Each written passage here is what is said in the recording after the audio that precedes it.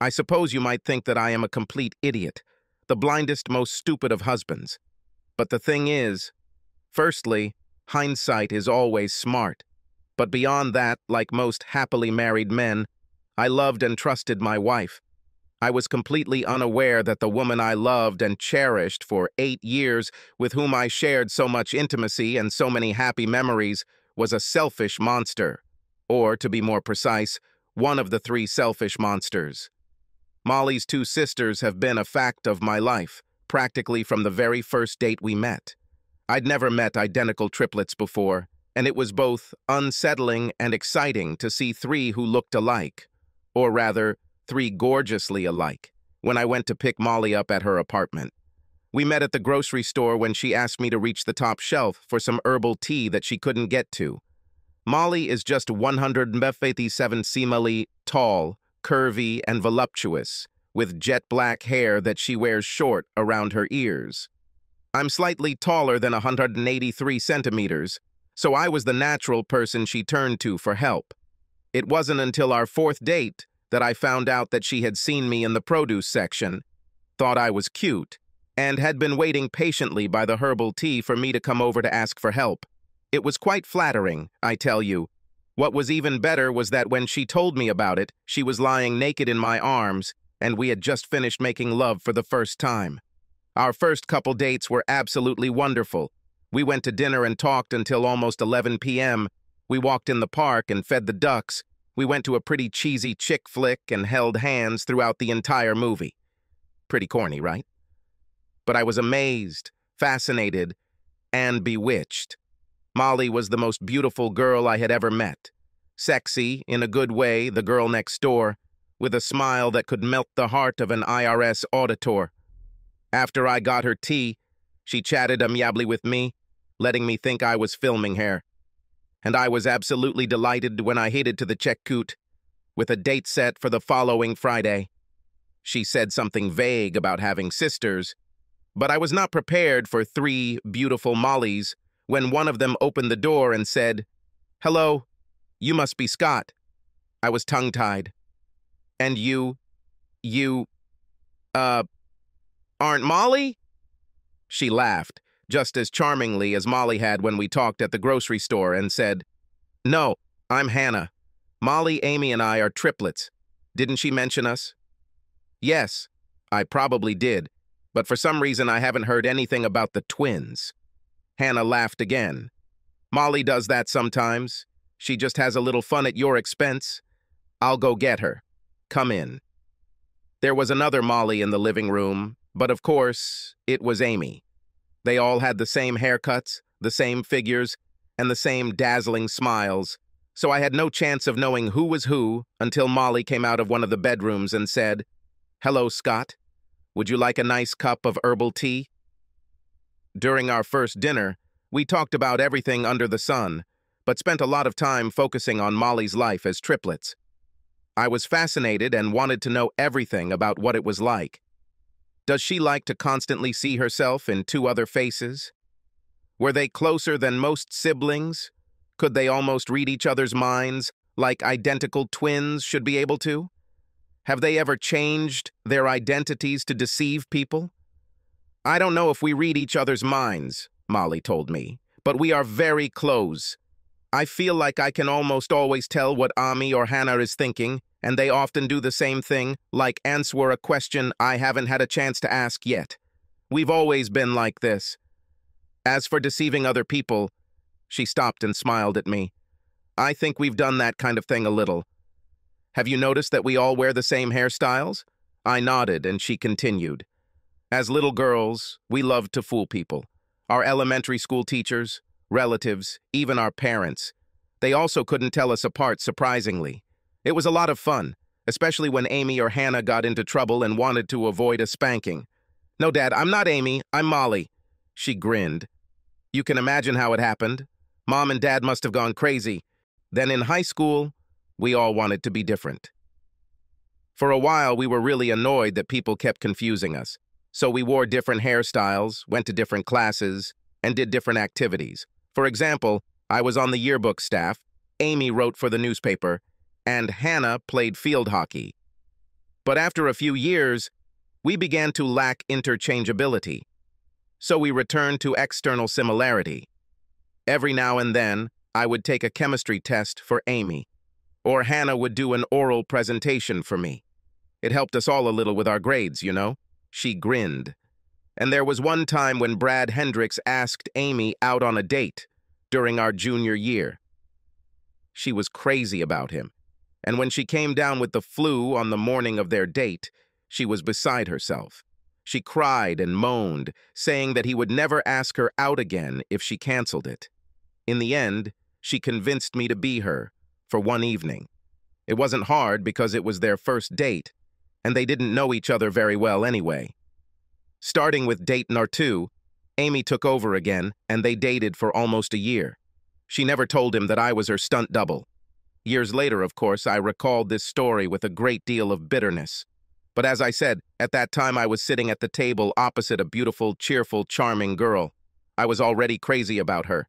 And the fact that she seemed to like me too was incredible, like a miracle. The 3 girls had gone off to college and were enjoying living on their own. But they also missed each other. So after college, all 3 moved back to Cincinnati. They found a large shared apartment, and that's where I went to pick Molly up for our date, where I first met her sisters. So we can fast forward 8 years. Molly and I dated, fell in love, and got married 2 years later. I considered myself the happiest person on planet Earth. I had a job at a graphic design firm, and since I had more computer experience than the older guys who ran the place, I was a valuable commodity, so I made good money. We could easily afford a nice 3-bedroom house in Oakley Square, just a few miles from our work in the city center. And I think you won't be surprised to know who our neighbors were. 3 years after Molly and I got married, Amy married a tall, rather boring guy named Ted, who worked in finance. He was quite friendly, just not very interesting. Anyway, they lived next door to us, at the end of a little dead-end street called Ferdinand Place. Amy and Ted's yard overlooked the backyard of the house on Oak Park Place. And guess who lived there? Sorry, you won't get any points because it was too easy. Hannah, of course, with her husband Arnold. Arnie was the complete opposite of Ted. He was several years older than us, a short, cheerful guy who owned several bowling alleys in the Cincinnati area. He smoked cigars until Hannah made him quit, told funny, often raunchy jokes, and was terrific company. They got married a few months before Amy and Ted. It was no surprise to any of the 3 husbands that our wives insisted on living so close to each other. They were almost like Siamese triplets, joined at the hips. Ted, Arnie, and I were used to them finishing each other's sentences or seeming to say the same thing at the same time. We've also become accustomed to their need to get together every evening, and I mean practically every night, to chat before bed. They would meet in one of our 3 kitchens around 9:30 or 10 p.m., chat a little, and then each go home to her husband. Even after 8 years of living with Molly, I could never be completely sure which one was the triplets, and Ted and Arnie admitted that they had the same problem. We have all become very good at noticing what clothes each wife is wearing, or who is wearing a particular necklace or earrings. As we celebrated Christmas with Pam and Donald, their parents, it became clear that they had as much difficulty distinguishing between their daughters as we did. This does not mean that their characters were the same. Amy was a little tough, a little more prim and conservative than her 2 sisters. Hannah, on the other hand, was wild. She drank a little more, told more dirty jokes, and would certainly be voted most likely to be a topless bar dancer of the 3 sisters, although I don't think she ever did. My Molly was in between, and I thought she was perfect, sweeter and more outgoing than Amy, but more level-headed than Hannah. So it's not that you didn't notice the differences between the sisters when we all spent time together. Rather, it was that you could not tell by or voice which one was which. In another way, it can be said this way. When they wanted to deceive you, you had no chance. Since neither of us had children yet, the vacation was easy to plan. As you may have guessed, Molly and her sisters demanded that the 6 of us vacation together. So every summer, we took 2 weeks and went somewhere interesting. Las Vegas, or a beach resort in North Carolina, or Italy for 1 year. We were a fairly compatible group, so the husbands didn't mind. But in exchange, I insisted on going away with Molly for a week every year. Just the two of us. No Amy, no Hannah, no brothers-in-law. At first, this was a real point of contention, and there were some heated arguments and icy silences. Several times passed before Molly realized that I was completely serious. In fact, it took 3 years before everything fell into place. I love your sisters, and I have fun with Arnie and Ted, but I wish I had time just for us. Is it really that hard to understand? This is my deal. You get a 2-week trip with all of us every year, and I get 1 week with you alone. I must have given that speech 10 times. But it wasn't until the day before the trip to Italy, when Molly came home from work and saw that I hadn't even started to pack, that she gave up. That was the argument. But I firmly said that if she did not agree to spend a week with me, I would stay at home. She and 2 other couples can go to Italy without me. More than an hour of screaming passed, all without my participation, and about 20 phone calls to Amy and Hannah. Both sisters came to help Molly calm me down, but I did not give in. They were happy to explain to me over and over again how selfish and short-sighted I was acting, and that no loving husband would be so adamant, etc.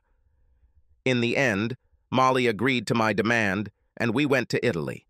But for a few days it was pretty cold between us, and her sisters joined her to make sure I knew I was in the kennel. If it weren't for the encouragement of Arnie and Ted, who secretly rejoiced at my victory because it meant they would receive the same proposals from their wives, I might have given up and flown home early. But by about the 5th day, the romance and beauty of Florence had softened Molly, and the rest of the trip was amazing, like our week on Sanibel Island next winter. After that, every year we spent 2 wonderful weeks with Molly's sisters and 1 wonderful week without them. So what's the problem? This all sounds absolutely amazing, right? And so it was. The problem arose when we started trying to have children. Molly and I knew we'd have them someday, but we were enjoying life as a couple, or as a couple glued to 2 other couples. Too much to rush it. But when she and her sisters turned 30 and I was 32, the biological clock began to tick. She stopped taking the pills, and within a couple of months, Molly and I started making a baby. I had no objection to the goal or the process of achieving it. I have always loved sex with my beautiful, amazing wife. Our sex life was most often intimate and tender, rather than rough and wild. We had 3 or 4 favorite positions, and the nights where we spent extra time being playful or creative became fewer and fewer over the years, as I think happens with most married couples. Molly would surprise me from time to time. She would come into bed very horny and much more aggressive, and we would have sex several times a night. We always drank champagne on birthdays or anniversaries, and it always made her even more excited. But mostly everything was more tender and loving, and that suited me. One night after she had just raped me, I joked with her about it and discovered that she didn't like it at all.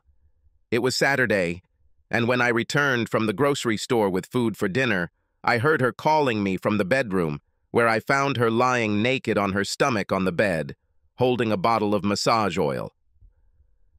"I'm a little stressed today, cowboy," she muttered. "Do you think you could help me?" It was amazing. I worked her back and legs thoroughly as she moaned contentedly. Then I turned her over and worked her over, first with my fingers, and then much longer with my lips and tongue, until she climaxed 3 times. Then we had sex, hard, until I finished in ecstasy. For some time, we lay dreamily together. Molly went into the kitchen and brought us some snacks. Dinner seemed off the agenda. And soon we were tumbling around again. When we caught our breath smiling at each other, I said, "Wow, that was something, Molly." Then I pretended to be deep in thought. Or wait, maybe you're not Molly. Maybe I just got really lucky with Amy or Hannah tonight. I'm not sure Molly has ever been this excited. She couldn't help but understand that I was joking. But instead of a grin or a retaliatory barb, I received a cold look. "Scott, this is not funny. How could you think that I would ever do something like that?" Do you really think that I will ever share you with my sisters?" As she glared at me, I felt the temperature in the room drop by about 10 degrees. "Molly, forgive me," I said. "I was just joking, honey." I reached out to hug her, but she pulled away from me and stood up. "I'm going to take a shower," she said, still clearly angry with me, and disappeared into the bathroom. I heard the lock click behind her. For the rest of the night and most of the next day, I remained unnoticed. Molly seemed determined to make it clear that some things were not to be joked about. Finally, at dinner on Sunday, I apologized again, repeating that it was just a harmless joke, and she seemed to relax a little. That evening, she let me snuggle up behind her in bed, and I breathed a sigh of relief. I didn't like it when Molly got mad at me, and I made a mental note to never joke about switching sisters again, although it seemed funny that she would react so strongly to it. On our first date, she told me a story about taking Amy's place on a date with a high school student, and I remembered an incident a few weeks before our wedding when this topic came up again. Molly and I disagreed over something small, like which hotel we should stay at for our honeymoon in Curacao. I, of course, gave in to her, but during our humorous argument I suggested that if she didn't want me, then perhaps I would marry one of her sisters. Then she joked back to me, "I don't think they'll take you, baby. Both Amy and Hannah aren't very deep sleepers, and I told them you snore sometimes. This will be a deal breaker. Better stay with me." "Rats," I answered. "Okay, if I can't have Amy or Hannah, then I guess I'll still marry you." And that was the end of it. So I had absolutely no idea why, a few years later, she got so angry when I made the same joke. In any case, as I already said, it was the birth of a child, or rather our attempt to have a child, that turned my life upside down. We tried and enjoyed it. About 10 months. I had heard of many couples who took a year or two to get pregnant, so I wasn't worried at all. But Molly became increasingly concerned about the lack of success, and she insisted that I go to our doctor and get checked. So I did. I had fun sitting in a small room with adult magazines and getting tested, and then waiting for the phone call a few days later. It happened on Friday while I was at work. I closed my office door and talked with Dr. Rendell for a couple of minutes. "Well, Scott, you have nothing to worry about," he said. "The sperm count is slightly lower than normal. It is about 70% of the average for men at the age of 30, but there is nothing to worry about. Your sperm are healthy and strong, just not as many. You and Molly should have no trouble conceiving, but it may take a little longer than some couples." This was good news, and I was looking forward to getting home and calming Molly down. But for some reason, it slipped my mind. At dinner, we had a long conversation about the politics of the city of Cincinnati, and I forgot about it. The topic came back to me, only at almost 23 o'clock. That evening, the sisters' usual gatherings took place in our kitchen. I watched basketball on TV and then went to bed. I often fell asleep before Molly got up, but just as I was about to drift off, the news about my sperm count came back to me, and I felt like I had to tell Molly immediately. So I grabbed my robe and headed downstairs, deciding that I would interrupt the conversation in the kitchen to tell Molly that we had nothing to worry about. As I walked through the living room towards the kitchen, I heard a burst of boisterous laughter from the three sisters through the closed swing door. I smiled to myself, thinking for the 100th time about how much they were enjoying each other's company, and instead of heading straight to the kitchen, I paused for a moment to eavesdrop on their conversation. It was completely innocent, I swear. I just couldn't help but be curious about what they were chatting about so cheerfully. I didn't have the slightest idea what I was about to hear. Voice number 1. "Well, if he's not the best, why do you always want to change with me?" Voice number 2, giggling. "I didn't say that Arnie isn't the best. I just said that he doesn't caress private parts as skillfully as Scott does." Voice number 3. Or is it still number 2? I can't tell. "Besides, you greedy cow, you still get Arnie more nights every week than any of us." "Plus the weekend," another voice interrupted. "So you probably shouldn't complain about your situation." More laughter. I stood there in complete shock. To say, I couldn't believe what I heard is an understatement. I couldn't believe it. Change? Having sex with each other's husbands? I quietly sat down on a chair, trying to come to my senses, and again tuned into the conversation. Almost a year, and I just don't think Scott can do the job. It must be Molly, I thought. So you have a plan B? Yes, if his spermogram does not return to normal. He got tested about a week ago, so we should know at any moment now. How are we going to do this?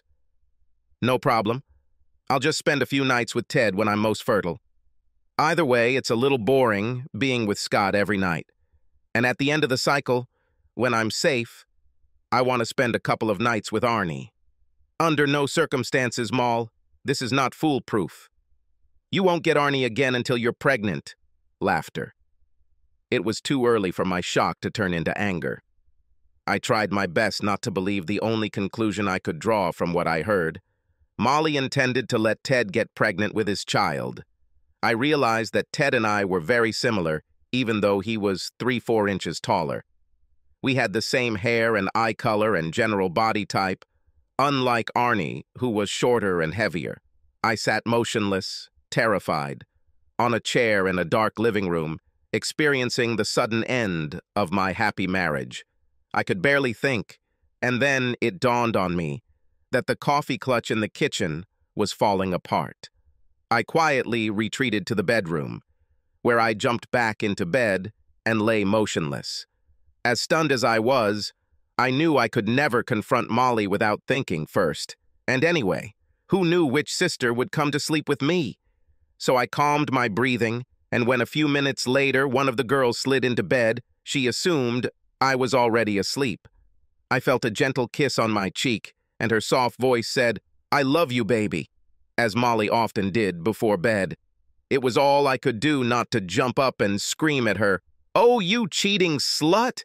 Then how do you explain that you're having sex with 2 of my brothers-in-law?" But I lay still, controlling my breathing. I waited for her to fall asleep. Planning. After a few minutes, I heard Molly's, or whoever's, breathing become slow and regular. But I waited a full hour to be absolutely sure she was asleep before getting out of bed. I thought about how they could pull this off and immediately realized that it wouldn't be difficult at all. If they changed husbands just for sex, they would change clothes during evening meetings. They all worked part-time as co-managers of the interior design store, so none of them left the house in the morning before Arnie, Ted, and me. Changing clothes in the morning would be easy. The only difficulty could be weekends. Either we were sleeping with our own wives on the weekends, I thought, or they were making arrangements to switch to another day. But it would still be possible, since the 6 of us would have a barbecue, brunch, or some kind of get-together almost every weekend, and if not, a quick trip to my sister to pick up the catalog she prepared for me, or under some other pretext. No, figuring out the how wasn't difficult. I was puzzled by the why. You might think that we husbands would have known the difference. I mean, can't you tell your own wife from another woman, for God's sake? But here's the thing. We had no reason to be suspicious. We had no doubt, or at least I had no doubt before, about the identity of the woman in my bed. And there was something else, I realized. Early in our marriage, Molly and I loved to lie in bed at night and just talk, either before or after or instead of sex. We talked about our relationship, about our plans for the future, about work, about our families, about everything. But everything has changed. I don't know exactly when, but a few years earlier, Molly began to discourage late-night conversations. She would come into the bedroom after hanging out with her sisters, and we would just go to bed. We may or may not have had sex, but any conversations I tried to initiate were met with, "I'm very tired, honey. Let's talk about this tomorrow." In fact, for years, all of our important conversations, anything we said about our days or plans for the future, took place during dinner or earlier in the evening, never late at night in bed. This was probably a deliberate strategy. Since women switched partners, the less conversation there was, the less likely it was that the wife would be caught not knowing something she should or not remembering something from the past. Once I was sure Molly was asleep, I snuck into the office, found the ink pad we used to stamp our checking accounts, and dropped some permanent black ink on the tip of my finger. Then, back in the bedroom, I carefully made a small mark on her back, on the right side, about halfway between her shoulder blade and shoulder. It was no bigger than a pencil eraser, and she would never have noticed it if she hadn't looked at her back in the mirror. I went to the bathroom and washed my finger with warm water and soap. As I expected, the ink remained. Even vigorous washing only removed some of it. I worked the pumice stone on my finger for a while longer until what was left was so dull that no one could see it. Climbing back into bed, I smiled grimly to myself as I contemplated my next steps. The worst of the shock had passed, and I was deeply angry. If what I understood from the women's conversation was accurate, Molly had betrayed me, thoroughly and systematically, perhaps over many years. She and her sisters put themselves and their common bond above the duty of love and faithfulness that they allowed to their husbands. I felt used, deceived, humiliated. I tried to imagine how all this could be fixed, but I didn't see any way. On Saturday afternoon, we had a barbecue at Ted's house. I waited until the women were inside, presumably preparing food. Ted was working on the grill while I asked Arnie if he wanted to take a walk around the block. He was always a little concerned about his weight, so he was glad to get some exercise. When we were a safe distance from the house, I said, "Arnie, if you don't mind, I'd like to talk about something personal for a couple of minutes. Is that okay?" "Of course, Scott, what's the matter?" "Well, first of all, let's agree that this will be just between us, okay? I don't want Molly or Hannah or Amy and Ted, for that matter, to know we had this conversation. So if anyone asks what we talked about during our walk, let's just say that I was checking with you about going on a trip next summer, getting your ideas about whether we could go to Greece." Arnie seemed pleased with the disguise. He grinned and said, "My lips will be sealed. I'm a little embarrassed, but I wanted to ask about your sex life with Hannah. Molly and I make love about once or twice a week, and I often wish it was more often. I'm just wondering if her sisters have the same thing." Arnie gave me a hearty slap on the back and said with a laugh, "I'm afraid you got the short end of the stick, mate. Hannah and I do this every night. Practically every night.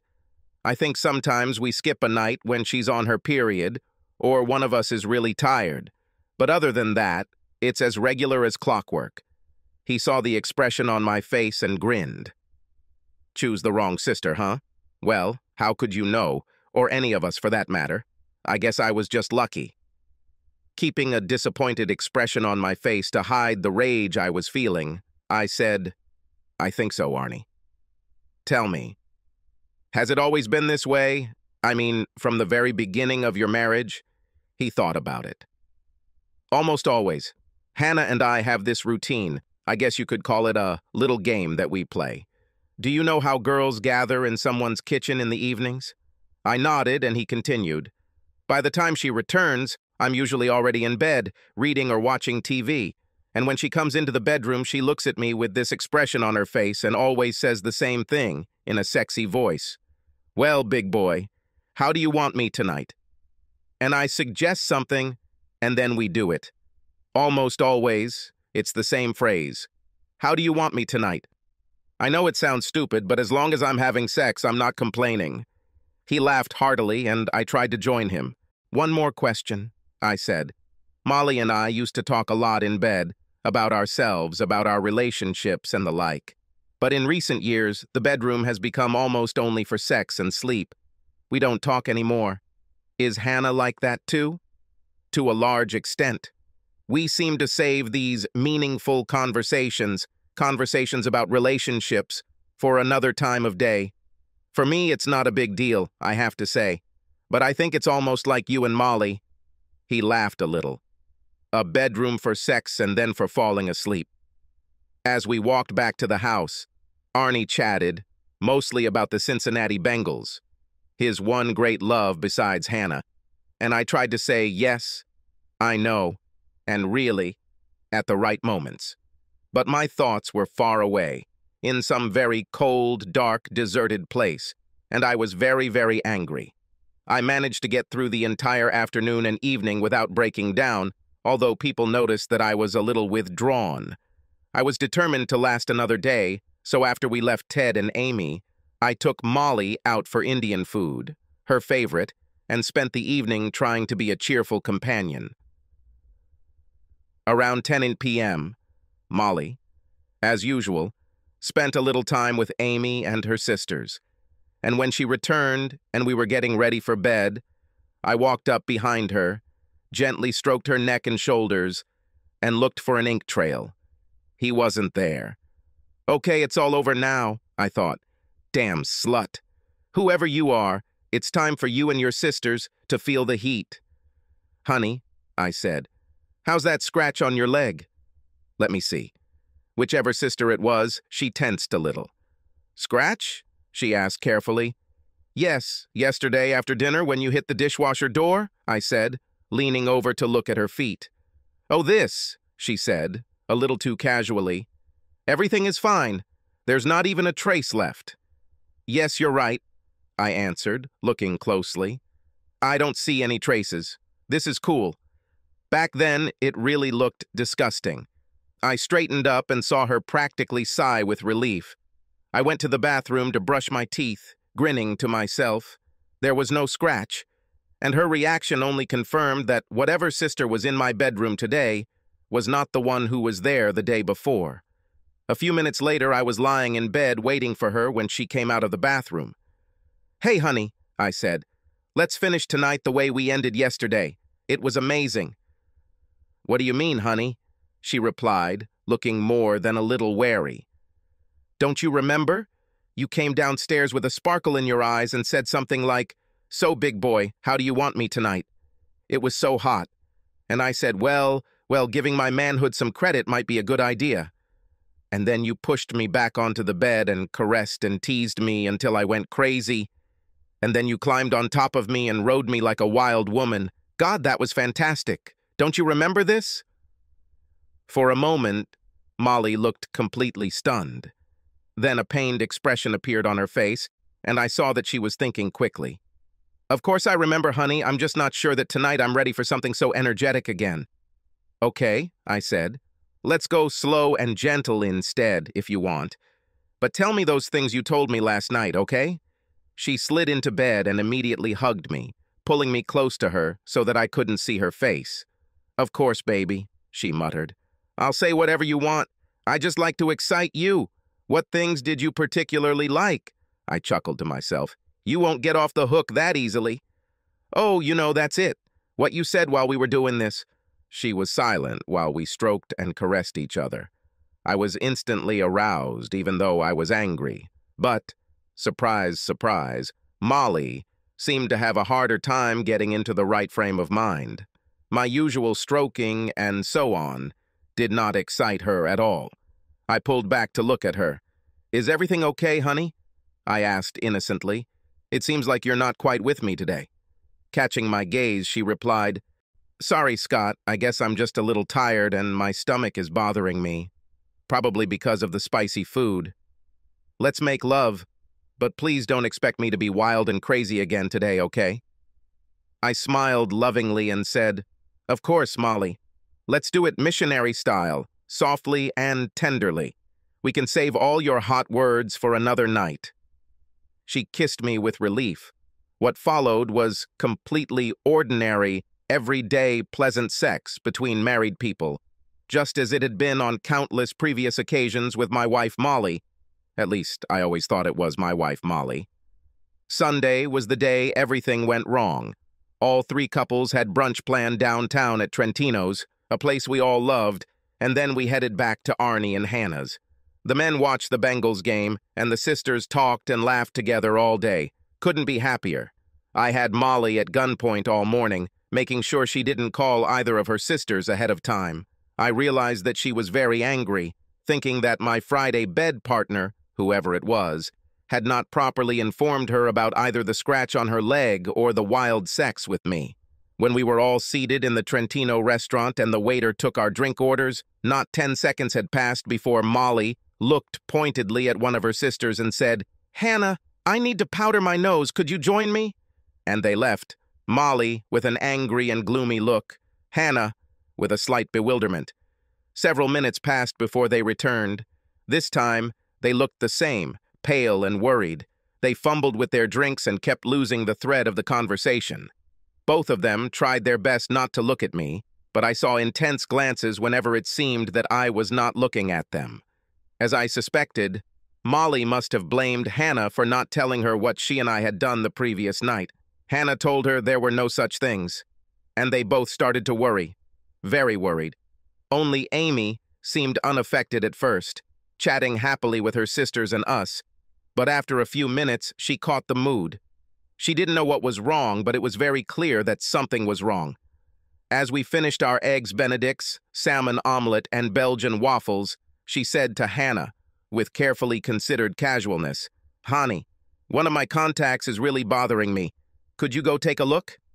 And when they returned a few minutes later, 3 pale, intense sisters were sitting at the table. None of them looked at me or took part in our conversation.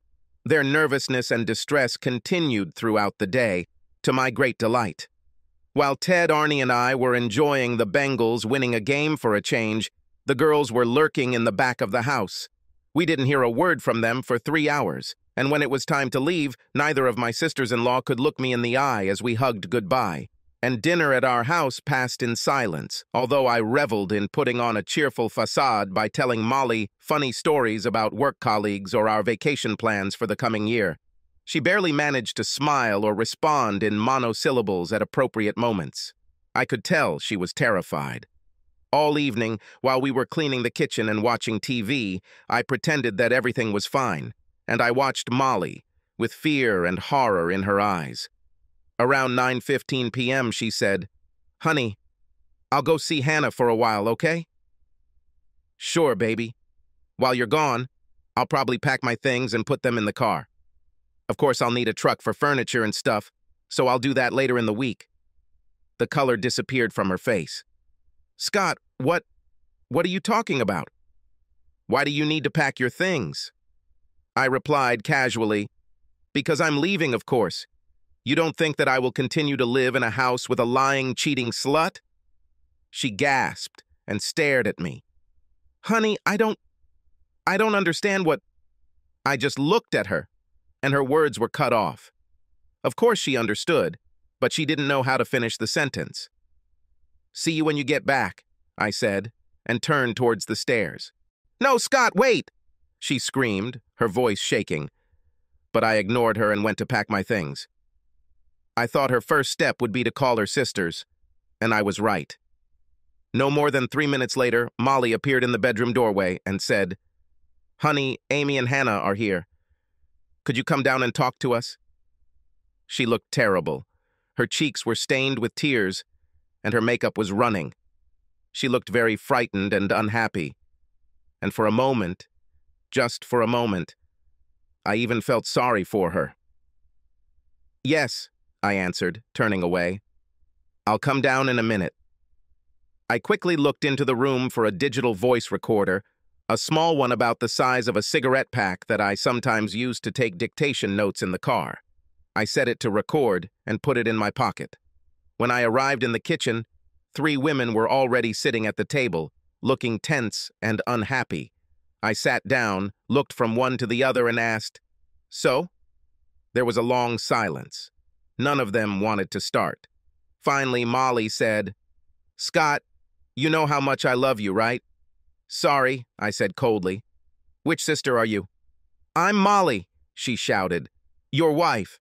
"Oh, really? Please wait a minute." I walked around behind her and examined her back. No black spots. I checked the other 2 sisters, and on one of them she was there. They looked at me with confusion. I sat down again.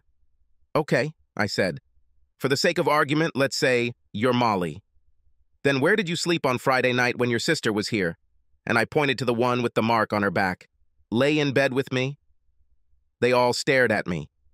"Take your time," I said. "I'm not in a hurry. I'm sure there is a perfectly reasonable explanation for why at least 2, if not 3, of you have spent the night in my bed over the past 3 nights. Long silence. Molly started crying, and the other two just looked on gloomily. I pretended to want to get up. "I need to pack my things," I said. "No, wait," Molly said quickly. I'll explain. Just please, Scott, please give me a chance to make you understand." I wanted to shout at her that it was too late for an explanation, but I realized that what I really wanted to hear was what she had to say. What kind of twisted rationale could the three of them offer for what they were doing? And, for that matter, will they tell me the truth? I waited, but Molly was crying too hard to speak. One of her sisters started instead. "It was just a stupid game, Scott. It started out as a joke and, I don't know, it took on a life of its own. And you, Hannah, look, it was just a tease, a joke, you know? About a month ago, we joked about each other's husbands. You know, what we like about you, what we don't. And we started talking about sex. And somehow we came up with the idea to try each of you. You know, change. It probably sounds like a pretty bad idea now, but we were just teasing each other, challenging each other like, you're too cowardly to do that. And then, well, after a couple of weeks, things got more serious. Molly and Amy watched Hannah. She continued. In general, everything happened on Friday evening. We swapped clothes when we met here in the kitchen and went to each other's houses. Amy was with you, I was with Ted, and Molly was with Arnie. Then on Saturday, we switched again for BBQ. It was stupid, Scott. We all understand that now, and you're probably very angry. But please give Molly a chance to make amends. She loves you so much. Just look how unhappy she is. She pointed to her sister, who was crying nonstop. So, I said, Amy was with me and Molly was with Arnie? They all nodded. I turned to Amy. So how was it, Amy? How does sex with me compare to sex with good old Ted? Amy looked stunned. I don't know, Scott. It was great, actually. Yes? Great. Please refresh my memory. How did we do it? What exactly happened? Amy couldn't meet my gaze. I actually don't remember. It was just 2 nights ago, for the first time in your married life. You swapped husbands with one of your sisters, and you can't remember what we did? Do you have early-stage Alzheimer's or something? I turned back to Hannah. Nice try, Hannah, but your story is complete nonsense. Yes, it was Amy in my bed on Friday night because I put a black ink mark on her back after she fell asleep and it's still there, but we didn't have sex at all. And I wouldn't want you to try to insult my intelligence, on top of everything else you 3 bitches did, by trying to lie to me that it was the first time. You think I don't know that you 3 recognized Arnie as the best at sex? They gasped, but I ignored them and continued. Do you think I don't know that he has 7 nights a week, one of you 3, and me less than twice a week? But I get the consolation prize, don't I? I get the opportunity to caress your intimate place whenever you want it. I stopped to see how they would take it. Molly was sobbing almost hysterically, and her sisters just looked on grimly. My patience was wearing thin, but I wanted them to admit the truth. You have one more try, I said. Another attempt to tell me the truth, and this time, I want to hear it from Molly. How long have you been cheating on me with each of their husbands? She looked at me, red-eyed, pleading, and I waited. There was silence in the room. Finally, she turned away from me and looked at the table. Many years since Hannah and Arnie's wedding. Silence again. I was waiting. Hannah spoke. It wasn't her fault, Scott. Amy and I insisted. But it was only from time to time, Scott, Molly insisted. For example, a couple of times a year. Okay, I said. So what next? Nobody wanted to answer me. So it gradually became more frequent? Yes, Amy answered reluctantly. So the 3 of you regularly divided 3 husbands between you, like in a small round dance? Is that so, Molly? She nodded pitifully. And when did that turn into 7 nights a week for Arnie and casual sex for me? She didn't answer me or look at me. How many of the 7 nights did Arnie spend with you each week, Molly? 1 or 2, she muttered. Just wonderful, I said. I had already heard all I could stand, and there was no reason to listen anymore. It was just sex, honey, she said, looking at me pleadingly. It had nothing to do with love. Nothing to do with the way I love you, the way we love each other. About? And nothing to do with pregnancy either, I guess. She was panting, and her sisters looked worried. Scott, what are you... Do you think, I don't know, my dear devoted wife, that you were going to get pregnant with Ted's child because you didn't think I was up to the task? She gasped. No, Scott, and stood up, walked around the table to hug me. I stood up and pushed her away from me, and she tripped over the refrigerator. You bitch! Don't ever touch me again! You betrayed me in almost every way you can betray a husband, with the help of your two slut sisters. Now, the three of you can share Arnie and Ted, unless you decide to add a new guy to your stable. And before they could answer, I rushed through the swing door and out of the kitchen. I grabbed my suitcase and walked out the front door and didn't see them again, although I heard crying in the kitchen. I spent an angry, sleepless night in a Hyatt hotel room, and in the morning I took a day off from work and went to a lawyer, then to the bank. And I made an appointment to meet Arnie and Ted for lunch. I did it so urgently that Ted canceled the scheduled meeting. We sat in a booth at the diner and ordered sandwiches, after which I wasted no time. Guys, I don't know if you will believe this, but our wives cheated on us. More precisely, they moved into bed with the three of us. It looks like this has been going on for several years now. Arnie was completely shocked, but to my surprise, Ted just nodded and said, I guessed something like that was happening. I didn't want to believe it, but we both stared at him. What made you suspect? I said. There were simply too many occasions when Amy forgot something, when she didn't remember a conversation that had taken place earlier in the day or the night before. I wasn't sure, of course, and I wasn't going to make any accusations until I had solid evidence. So I kept notes about what she forgot. I decided that when I have something more convincing, I will talk to you two. Anyway, how did you know? He asked. I told them about the conversation I overheard and then about the ink mark trick. Ted looked thoughtful and Arnie repeated, Unbelievable, Lord. Unbelievable. When I finished, he said, Are you sure, Scott? I mean, it's so crazy. I said, Here is a recording of the conversation I had with the three of them last night, and played the tape without further comment.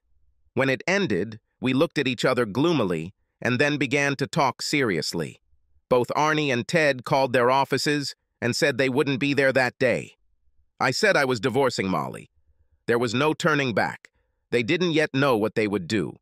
We talked for a couple of hours and I realized that, ironically, I had never felt closer to my two brothers-in-law. They were both great guys, and I will miss them. I found an apartment I liked, came back with the truck, picked up a few pieces of our furniture, and moved into it. By the end of the week, I had removed the remaining clothes and belongings from the house. Molly called me repeatedly at work and on my cell phone. I told my assistant to decline her calls and arranged for a new cell number. Keeping my apartment's phone number on an unregistered list also turned out to be a good idea. I filed for divorce and began to make plans for my future life. On Thursday, I had a very strange conversation with Barbara, one of my friends from work. Everyone in the office probably saw that I was distracted and angry, but she still asked me about it. I practically told her the whole story, and her face showed a mixture of surprise, sympathy, and some kind of perverted pleasure. This made me angry, and I told her that. I'm so sorry, Scott, she said. Of course, I'm not happy about what they did to you. It's just... She looked a little embarrassed. It's just... Well, I always had the idea that you and I could, make a good couple. I stared at her. Barbara was not only a good person, generous and funny, she was also tall and very beautiful. I was always vaguely aware of how attractive she was, but I was so in love with Molly that I didn't even think about it. Now, suddenly, it seemed worth thinking about. She and I talked some more. We kept everything a secret, but Barbara saw that I thought about her in a completely new way.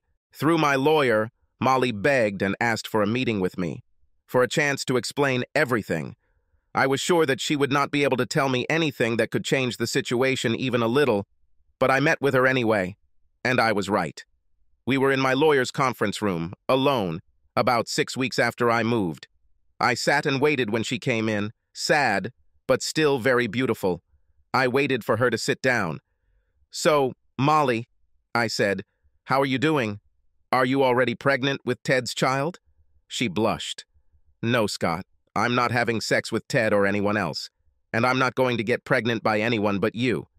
"You know," I said, "that night when I overheard you in the kitchen, I was just about to tell you that Dr. Randall said my sperm were fine. A little low, but strong enough to make babies. There would be no need to rely on Ted's help. On the other hand, you still had sex with him and Arnie regularly, so I guess it doesn't make much difference." She was already close to tears. "Please, Scott, let me explain everything. Can you let me tell you how sorry I am, how terrible I feel?" "Do you think you feel worse than I do, Molly?" She looked at me sadly and shook her head. "Okay," I said with a sigh. "Continue. But do me a favor. Don't tell me how much you love me. Don't tell me that what you did has nothing to do with you and me. Just don't. Okay?" "But Scott, this had nothing to do with you and me. It was, I don't know, just a crazy thing that Hannah, Amy, and I did. We've always done this since school. Our little game, not meant to hurt anyone. Have you done this with all your boyfriends? Almost everyone we've met for any length of time. My sisters and I have always been so close, and I think that, I don't know, made us closer. We shared everything, clothes, gossip, friends, even boyfriends." I sat quietly and let her continue. "What the hell? I was learning something. When you and I got married, I thought it would stop, and it did for several years. Wait a minute," I said. "Did your sisters have sex with me while you and I were dating?" She blushed. "Yes, 2 or 3 times. I didn't really want to, especially when things got serious between us, but we had always shared in the past and they were very persistent." "Well," I said sarcastically, "I guess I passed the test because you didn't leave me." She didn't say anything. "Molly, you just don't understand, do you? You played me like a fool just so you and your sisters could have fun. You've been having sex with Arnie instead of me for years because he was better in bed than me. Have you even thought about how this makes me feel? What the hell is so good about it? No, wait, don't answer. I don't want to hear it." Her lips trembled. "Scott, I know it was terrible, but you know, you also had sex with all 3 of us." "But I didn't know that. You dumbass, haven't you realized this yet? Even if we talked about switching places, which I would never agree to, but no matter, if we decided to do it, I would get pleasure and excitement from sex with other women. But I didn't know that it wasn't you, Molly. For me, it was always you. Not someone new and exciting, just the woman I loved more than anything in the world. I was getting more and more irritated. How could she understand so little about what she and her sisters had done?" "Listen," I said, "it's simple. I was your husband. You should have put me above everyone else. Our relationship should have been above your relationship with anyone else. But that did not happen. You put Hannah and Amy above me. You put sex with Arnie above me. You were going to get Ted pregnant without telling me a word, for God's sake. And now, you can have them. But you won't have me. I've truly had enough." I stood up to leave the room. Sobbing, she said, "But baby, I don't want them. I don't need my sisters. I need you." "Well," I said, "isn't that nice? After all these years, you decided to choose me over your sisters. But now it's not you who chooses, but me. And I choose to be without the woman who lied to me and cheated on me, who made a complete fool of me for years. Happy life." She buried her face in her hands, crying loudly, but made no attempt to stop me as I headed for the exit. After this conversation, it suddenly seemed to me that life would be easier further. Barbara and I started dating, and after the 3rd date, I discovered that there were other women in the world besides Molly or her sisters with whom I could enjoy sex. Barbara was energetic and grateful, and our first night in her bed turned into an entire weekend. It was hot, it was fun, but I had no idea if it would lead to anything serious, but it sure as hell made me feel better. We still date and have sex often, but we're not in a rush. Barbara is smart enough to understand how confused I am right now, And she doesn't put any pressure on me, which I really appreciate. Arnie decided not to kick Hannah out. Not that surprising, I guess. After all, he was the girl's first choice in bed, and revelations about what they were doing weren't as devastating for him as they were for Ted and me. But he forced Hannah to grow her hair long so that she could never switch with her sisters again without his knowledge. He told her that if she messed with him one more time, with me, Ted, or anyone else, she would be penniless. And he said he wouldn't mind continuing to have sex with Amy or Molly from time to time, but when he wanted, not on their schedule. Arnie told me that Hannah looked pretty pissed when he said that, but she kept her mouth shut. She knows she's on very thin ice right now, he told me with a grin. Ted found a way to hurt Amy the most of all, even though he didn't do it intentionally. He got a really good job in Chicago and told Amy he'd be moving there in 3 weeks. You can move there with me and we can find a counselor and try to fix our marriage, he told her. Or you can stay in Cincinnati with your sisters. Choose. Now Amy is suffering. She can't let Ted go, but she also can't live without her sisters. Damn bad if you ask me. Fuck her. Fuck all 3 of them. Subscribe to our channel so that your second chaff doesn't cheat on you, and go ahead and listen to the next story, because this story is nothing compared to the next one. If you're under 18, don't even think about listening to the next one.